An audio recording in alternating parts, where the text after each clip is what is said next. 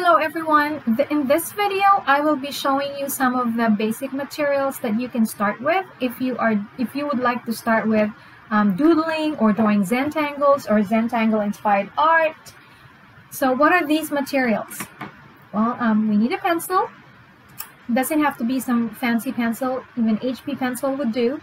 And when I say this is a dollar store pencil, you can start with that too, okay, if you have that.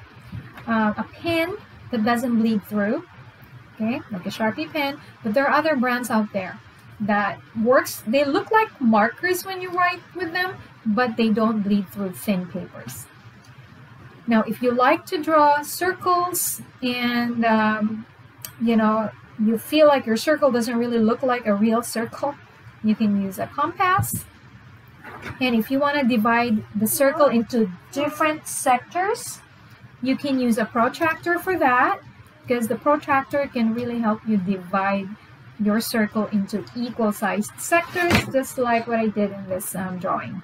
And here, I divided the entire circle, or every circle, into equal-sized sector.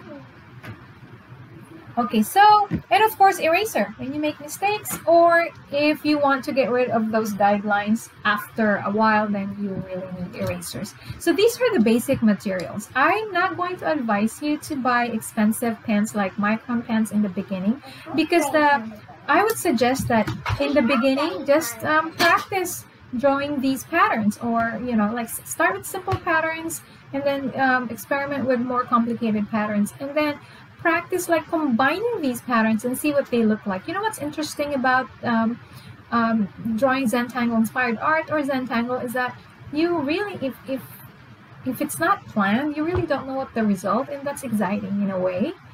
And it's all about the process, really. It's all about enjoying that particular moment and just focusing on drawing those lines. And it really clears your head of the worries and stress. And at least for me, even after a stressful day, once I start, with my home responsibilities, because it's kind of hard to transition from work to home, especially if you're working from home.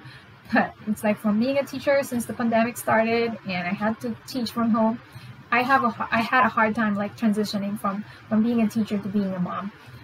So I have to really like draw a line in between, and drawing patterns and doodling and Zentangles and Zentangle inspired art allowed me to, transition very peacefully, okay, from being a teacher to being a mom.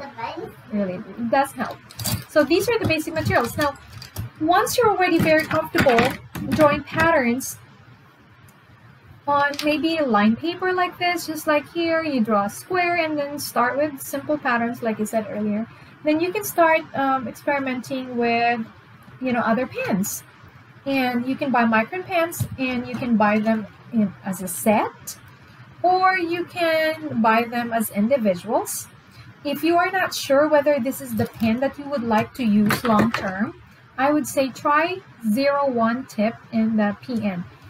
So the 01 is pretty thin, but not super thin, that when you start shading your work that it would get lost in the shade.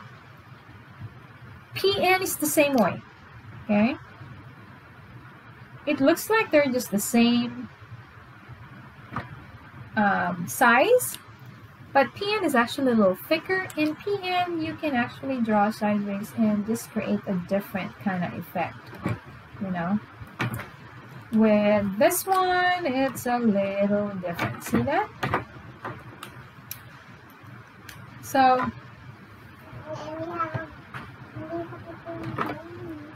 here's the difference. So I'd say really these two, okay? Because if you buy the thicker ones, it's hard to draw the fine details. But these two. And then if you like this brand, because it's a pretty good brand, it doesn't smudge.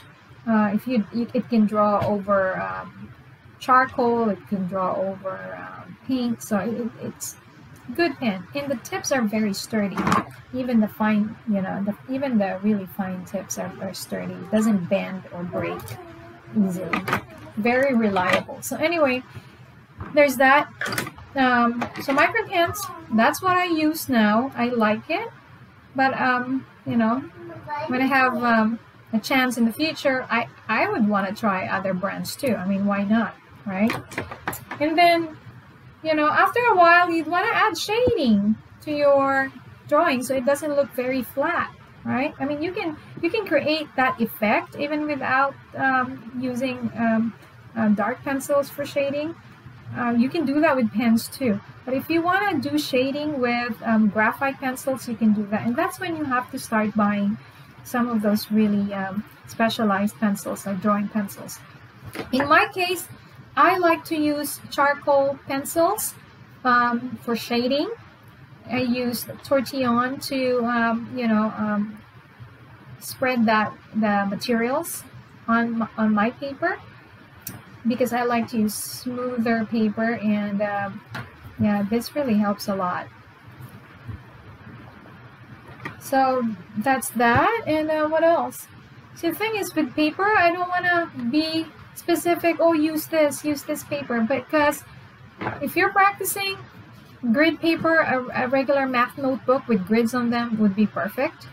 Just be mindful of what type of pen you're using. Don't buy the ones that bleed through. Once you're comfortable, I say, hey, experiment with different kinds of paper. Try cardstocks, try drawing papers, different surfaces. Some are smooth, some are medium surface, some are 200 series, 500 series. I still have a lot to learn about these types of paper, believe me. And that's what's fun about this entire journey for me, is that I am continuously learning. I'm not saying I know it all, because I don't. I also watch other people's videos to learn techniques. I search the internet for some interesting patterns I can try.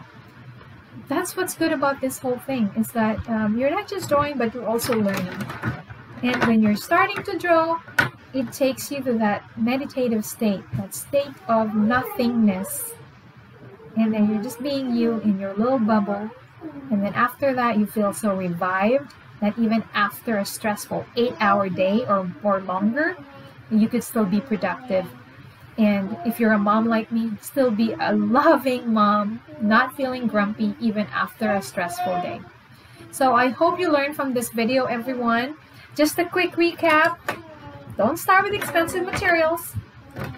Dollar store pencil is fine. Protractors, and a pen that doesn't bleed through. Have a great day, and I hope you have fun drawing.